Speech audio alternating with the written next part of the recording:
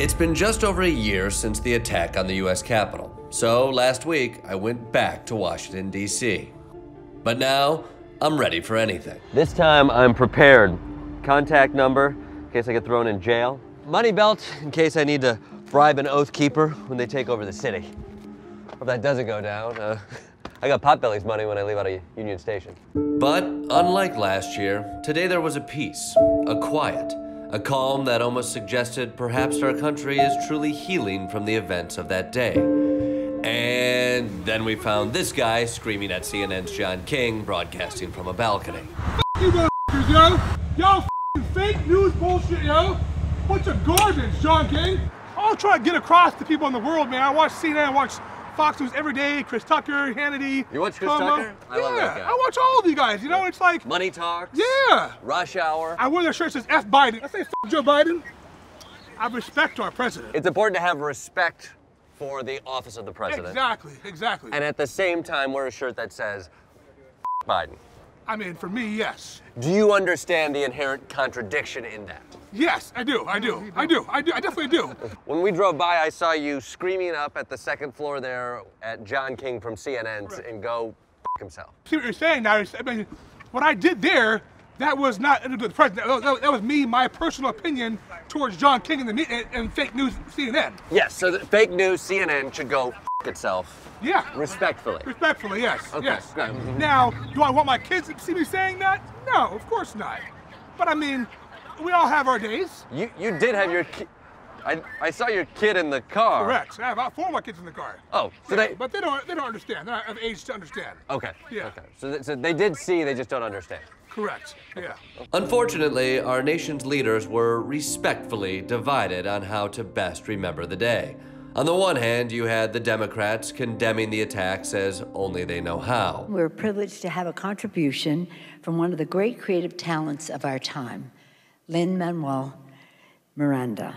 And on the other hand, there were people like Representative Matt Gaetz and Marjorie Taylor Greene who were unapologetic about what happened and were even planning an event of their own. We're proud of the work that we did on January 6th to make legitimate arguments about election integrity. So we're going to make those arguments today in a press conference at 2:15, and we're actually going to go walk the grounds that patriotic Americans walked from the White House to the Capitol. A solemn walk in front of the media to reenact the events of January 6th. Plenty of time for me to ask some questions as they patriotically sauntered down. Oh shit, they're just getting into their cars. Hey, Matt Gaetz, if you're gonna reenact the events of January 6th, who is going to take a shit in the rotunda? And also, who's gonna make the gallows? Isn't this a little bit childish, Matt, or is that what attracts you to this? Oh well, I'll catch him at one of the other sedition reenactments. Of course, there were some who witnessed the events firsthand who have a different attitude towards the rioters. When it comes to insurrections, f them. I don't give a fuck. Can I quote you on that? Yeah. Representative Ruben Gallego was inside with fellow congressmen of both parties, just yards away from the violence. Look, I was scared for the country. I was scared for my colleagues. I was pissed off. The thing I remember the most is seeing the fear in the eyes of some very young staffers. I was here that day. It was chaotic. I got called an asshole just over there. Was it by a member of Congress or? The guy had a pitchfork. Do you know the pitchfork guy? Is he a member of Congress or is he? He might be.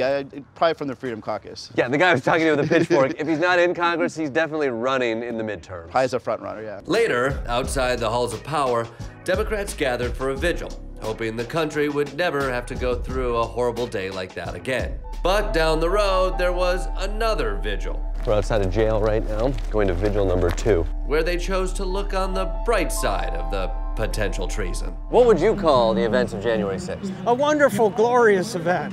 People were excited that day. January 6th was the greatest day of my entire life. Okay. You're obviously not a police officer. There was no insurrection that day. If there was any intention on our part, we would have been actually freaking armed. If there was intention, people would come with we would have been. With zip ties or bear spray or a pitchfork. Belt feds. What about the people who did come with zip ties, bear spray, and pitchforks? Well, those weren't arms. Those were just minimal defensive measures. Who is the candlelight vigil for? All of the patriots. All of the 140 patriots, the The police officers who were injured that day? Yeah. So it's for the police officers? No, it's not for that. Well, this is for the patriots that are in prison. The people arrested for injuring the police officers that day? It was some people standing up to say, you know, stop the steal. We're here at the site of where the January 6th protesters are being detained. This is a vigil for them. Their rights have been taken away.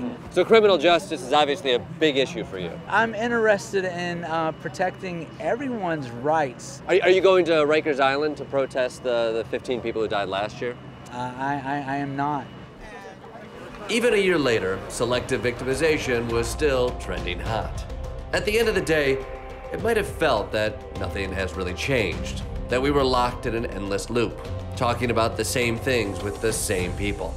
I felt like that, apparently for a good reason. I saw you in Hershey, that's right. How have you been? Well, hanging in there, man. How you been?